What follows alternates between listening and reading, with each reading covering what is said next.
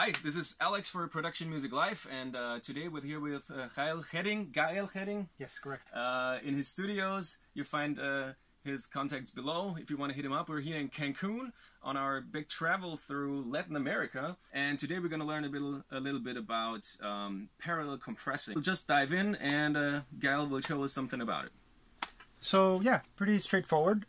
This was a hip-hop track that came to me not very punchy, not very wide, and as you may want to make it sound a bit more professional, I directly went into using some simple but effective tricks. So for example, here we've got all the drums, right? Kick, I have got two kicks happening, claps, hi-hat, and cymbals, and they're all routed to through the buses, right? So it's bus B10, right?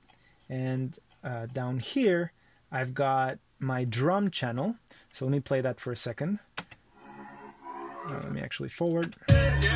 So if I bring down the volume on my drums channel, I'm able to have full control over the drums, right? Then I've bussed this to another channel, which is right here, that says drums compression.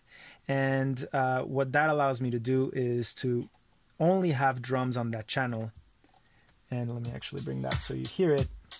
And with the Logic compressor, compress the life out of it, right? Not very high ratio, but certainly, you know, you can see the compression that's going on. And really with compressors, it's all about listening. You can take as many screenshots or pictures of a compressor, but in reality, it's about listening and finding what you want to do or the sound you want to get. In this case, I wanted to have a bit more transients happening. And so that's what I have there. Obviously, these drums would not sound nice on their own, but if I combine them with, actually, let me go back. If I combine them with the drums that I already have, I can add some of that oomph to it without losing dynamic range, and that allows the track to still pump. Now,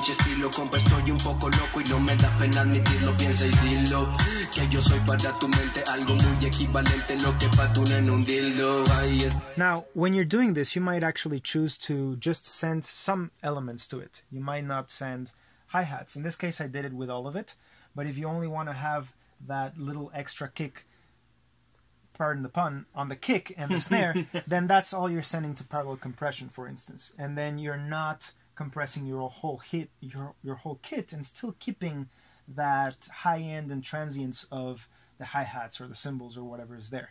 You know, so that's a nice thing to do.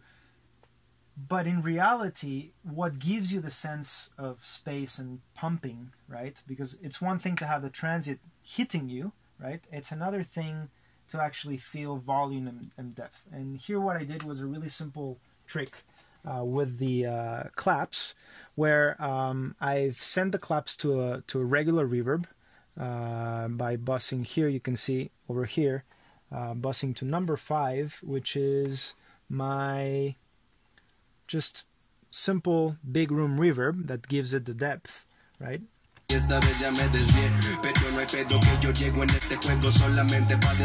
And I've also routed that to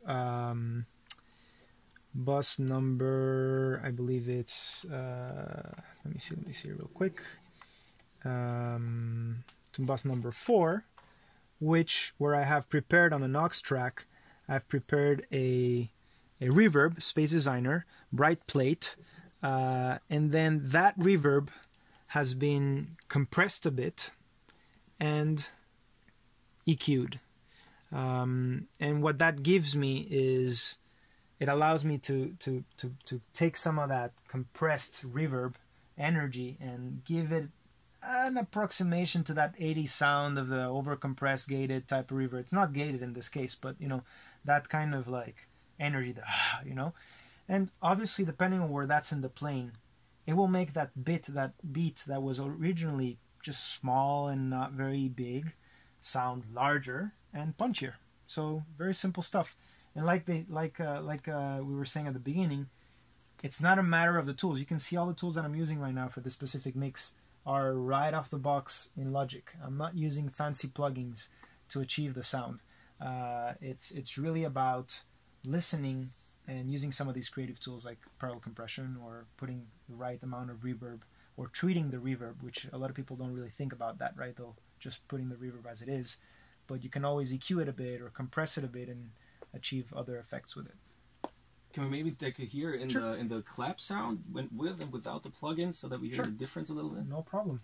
So here it is.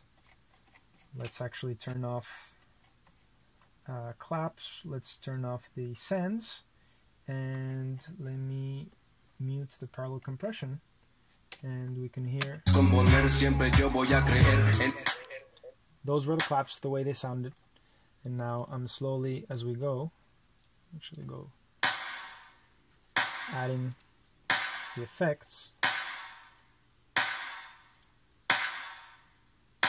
Oh wow, the punch is really hitting you. Yeah, exactly.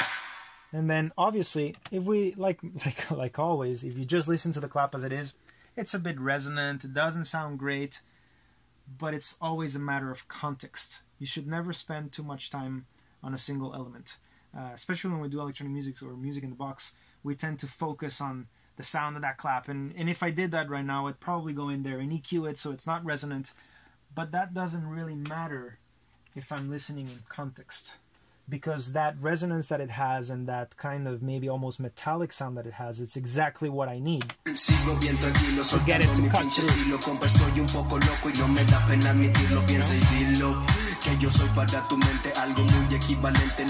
So it's really about making it sound good in context rather than making the clap sound great on its own. So speaking of cutting through, so if the sound cut through to you, you will find the links below to check out this artist and the production of Gael. And if you liked it, take a look at what he does. Latin Grammy speaks for itself, I guess. And yeah, thanks for watching, and check the comments below. Thanks very much. Bye.